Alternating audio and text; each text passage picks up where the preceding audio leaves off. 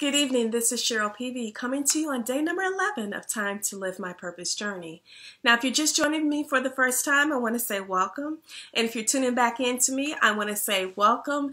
And I want to say thank you for everyone who has sent me encouraging messages. I thank you so much. I appreciate you. When you do that, it makes me feel good. It feeds into me. It helps me become less fearful so I can become fearless. I thank you for tuning in. Also, I normally give a quick recap about the several past days that I've talked about, but by being Mother's Day weekend, I just don't want to take too much time up, and I just really want to get into the heart of this message today. And hopefully you can go back, look me up, Cheryl PV, and you can see my videos from day 10 to day 1. I want to talk about something very important. I'm just going to read some quotes first, and then I'm going to get into the message. Lots of people want to ride in the limo, but what you want is someone who will take the bus with you when the limo breaks down. Surround yourself only with people who are going to take you higher. You can't be friends with someone who wants your life. Listen to that again. You can't be friends with someone who wants to live your life. Hello, gotta say it again. You can't be friends with someone who wants to live your life. And last, if friends disappoint you over and over, that's in large part your own fault.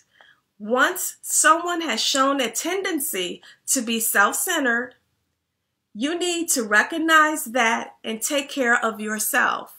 People aren't going to change simply because you want them to. People are not going to change simply because you want them to.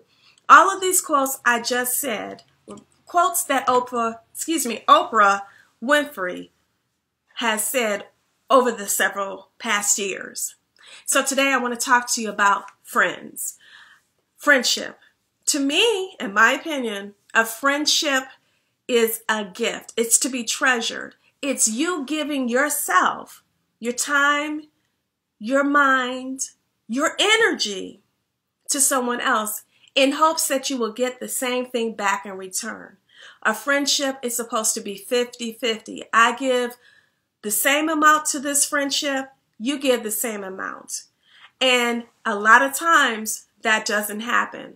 Now, I love these quotes because if you really think about what she's saying, is that a lot of times when you become successful, people only want to be around you when you're successful. But sometimes when things change and you may not be on that high road, or something can happen where it steps you back a notch, you want to be surrounded with somebody who's genuine your friend. So let's say, for instance, you are just starting out. Think about it. Oprah's best friend is Gail, and I don't remember her last name, but think about it. She is basically saying that you want a friend who's there from the beginning.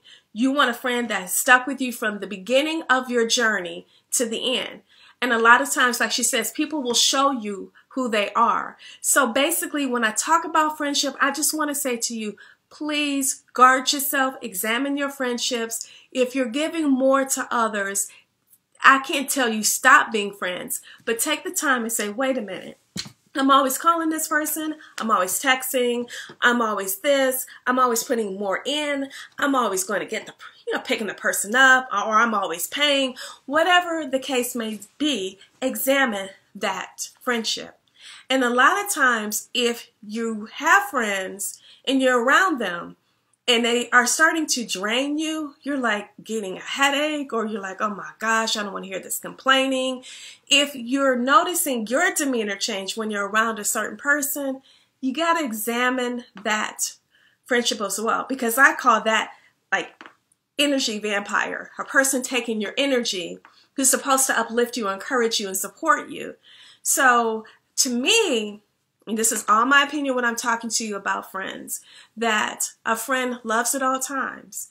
A friend trusts you, but you trust them. And a friend will have your back when you're down and out. So for me, I've always have a wall up because I've been hurt by a lot of people in the course of my life. So I put this wall up to guard myself with people. I really, really listen to the things that people say. I watch their actions. I watch how they treat me. I watch how they treat other people. And that's the determination of friends. You know somebody who's fake and phony and not authentic. I mean, we're old enough to realize that by now. So I'm just saying to you, in order to be successful and on this road to success, or just even just living your life, make sure you have positivity around you all the time, and make sure you're not allowing people to use you, because you are fearfully and wonderfully made. You are unique. You are special. You are called for a purpose. And so is everybody. And just because you know what your purpose is and you're walking in it, do not allow someone to take from you, to take your energy, to take you off course. Surround yourself with positive people so you have positive energy, so you can be the best that you can be.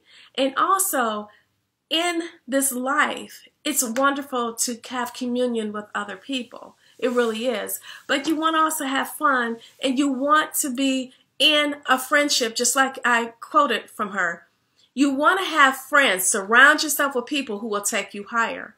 So if you're always talking to someone who's complaining like, oh, my life is horrible, it's terrible, I can't get this, every time I get a step ahead, I get pushed back 10. If you're hearing this complaining all the time, guess what? You got to treat them with a long-handled spoon. It is not wrong, but you can't allow your purpose to be altered by someone else who doesn't recognize what they're called to do. I know we're called to be a blessing to others, or we're supposed to help people, but also we have to take care of yourself. We have to take care of us. And you want to make sure you're surrounded by a whole bunch of love and support. Again, this is Cheryl Peavy. I've come to you on day number 11 of Time to Live My Purpose Journey. I hope that I have gave you a little bit of nuggets of something to help you. And it just might be just the quotes that I've said that'll help you recognize about friends. I mean, honestly, you may have just one friend, and that's all you need. You don't need a slew of friends, but I can't tell you that. But a lot of times, if you look at your life, there's a difference between a best friend, good friends, and associates. And I know I want to surround myself with people who are going to push me, encourage me, challenge me to be better. And a lot of times, I've recently heard a couple of people tell me that they have more friends via social media than they have surrounding themselves in their own circle.